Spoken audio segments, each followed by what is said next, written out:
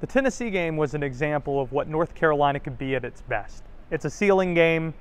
This is what their potential is, and boy is it high. Multiple draft picks on this team. It looks like more talent than we've seen since Cam Johnson, Kobe White, Luke May were on that 2019 squad that got a #1 overall seed. That's what this team can be when everything is clicking, when it's all gelling.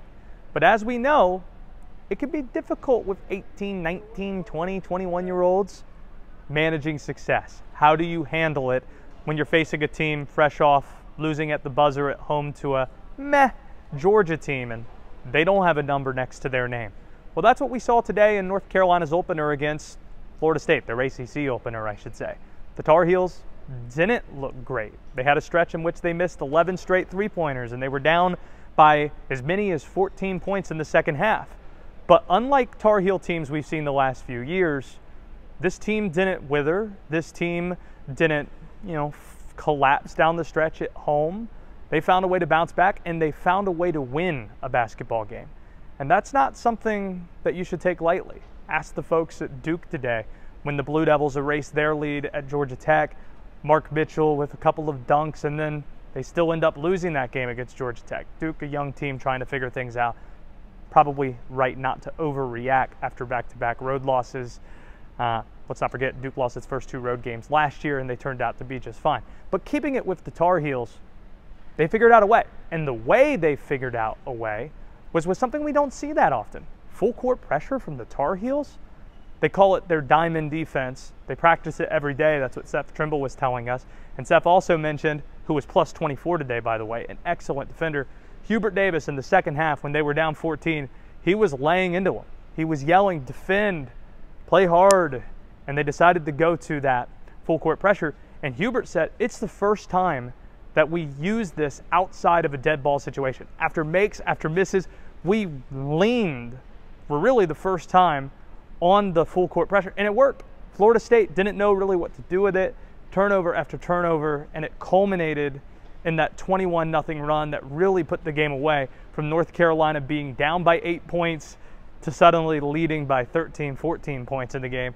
And it was a wrap at that point. FSU, they did make it 7 or 6 points, a 6-point deficit late in the game, but really North Carolina was going to win it after that run they had. The dagger shot fittingly coming from R.J. Davis, who hit one deep on that left wing. 3 straight games with 27 points for R.J. Davis, something that hasn't happened since Forte in the early 2000s, over 20 years. And if you're looking for a reason for why that might be, the answer is what Hubert did in the portal.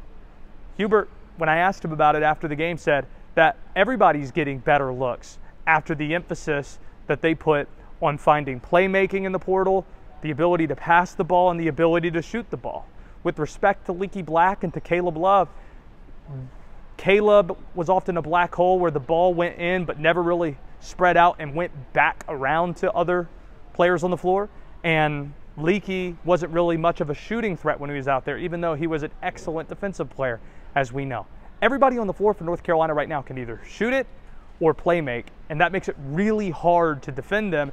And RJ mentioned afterwards that it's given him a lot more catch and shoot threes than he had his first 3 seasons with the Tar Heels.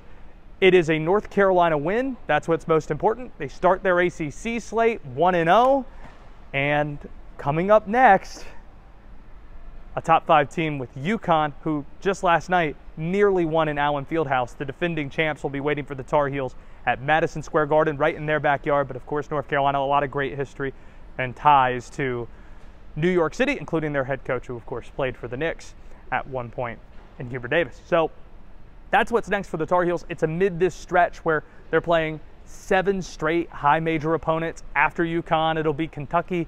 It'll be in Charlotte against Oklahoma, who was ranked in the most recent top 25 on Monday. They're ranked 25th in the country.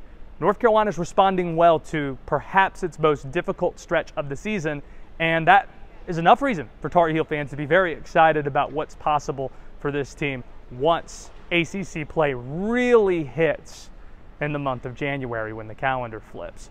Plenty for us to react to on Monday's show, and we hope you tune in 3 to 6 p.m. on The Drive on WSJS.